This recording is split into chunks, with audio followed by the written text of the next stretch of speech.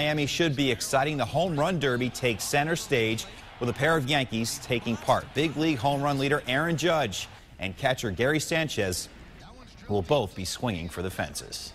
Right-handed batter swinging away, and there's a high fly ball to deep left center field. Way back at the wall. Gone! Gone! Gone!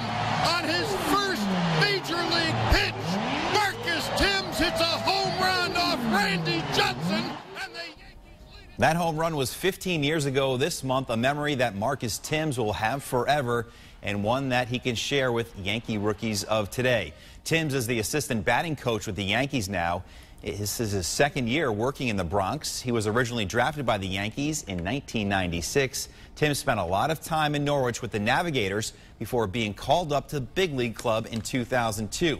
He spent most of his career with the Detroit Tigers, and after retiring from the game in 2011, Thames worked as a minor league hitting coach for the Yankees. Now he's with the big club, but he has fond memories of his days in Norwich. Do you want to say anything to the folks in Norwich? Norwich, wow. Hello to everybody. I was there for 3 seasons, so but I'm glad to be in New York. But I had a good time there, though. You might have run for mayor and won there. Probably so. Me or Stump Merrill. Right.